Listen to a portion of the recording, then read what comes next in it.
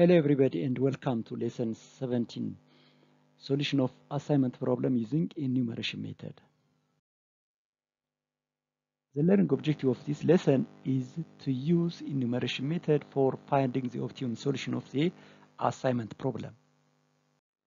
Before moving to directly enumeration method, let's take a simple example that is 2 by 2 matrix and solve it with a visual method.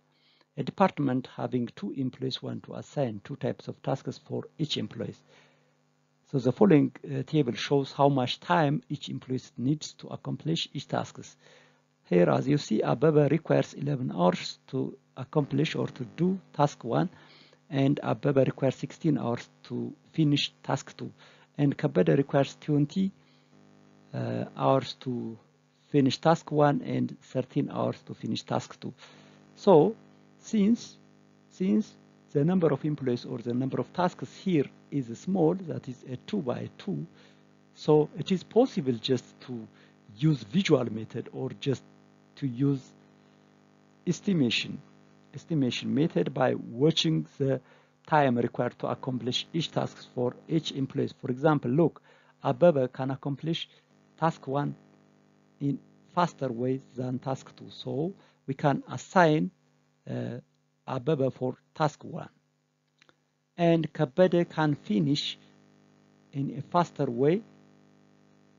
Kabada can finish task 2 in a faster way, so we can finish Kabada to task 2 like this, right? So this is just estimation method because it's a 2 by 2 matrix. But if the matrix is higher, that means higher than 2 by 2 matrix, it is very challenging or it is very difficult to use just visual method. In this case, by the way, the time required to accomplish both tasks is for Ababa 11 and for Kabada 13, so the total time required will be 11 plus 13, which equals 24 hours. And if the number of employees or the number of jobs are more than 2, we have to use another method that's called enumeration method. Let's solve this example using enumeration method. The example is a department having 3 employees want to assign 3 types of tasks for each employee. The following table shows how much each employee demands or requires to accomplish each task. As you see from this table, Ababa requires 11 to accomplish X job, and 16 to accomplish Y job, 21 to accomplish Z job. And Kabada requires 20, 13, and 12 to accomplish X, Y, and Z respectively. The Lega requires 13, 15, and 17 to accomplish X, Y, and Z jobs respectively. And here is a graphical representation, by the way. Here is a graphical representation of this assignment problem.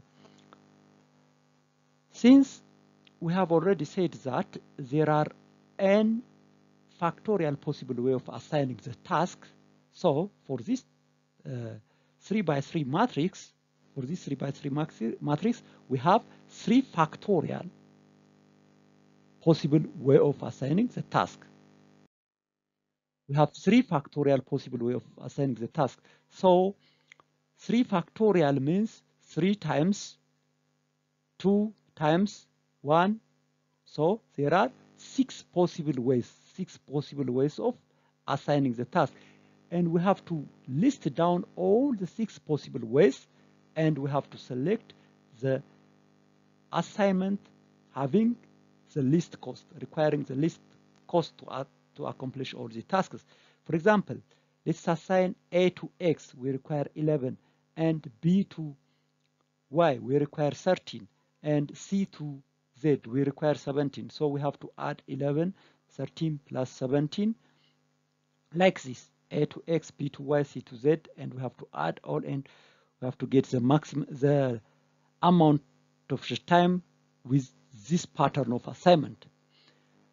And having listed all this assignment, having listed all these 6 possible ways, so the next is just to select the one which requires the minimum amount of cost, So as you see here, it requires 41, 38, 53, 41, 47, 56. So among these, 38 is the smallest time requires to accomplish these tasks. So this combination means A to X, B to Z, and C to Y. So this is the pattern, or we can make like this: A to X, B to Z, B to Z, and C to Y. This assignment requires only 38 units of maybe birr or units of cost. So we can graphically represent like this: A is assigned to X, B is assigned to Z, and C is assigned to Y, as you see. There is no other assignment which makes or which requires less than this amount. Let's see the drawback of enumeration method. Since there are n factorial possible way of assigning tasks, so it is very difficult, by the way, if the number of employees or the number of tasks are higher numbers.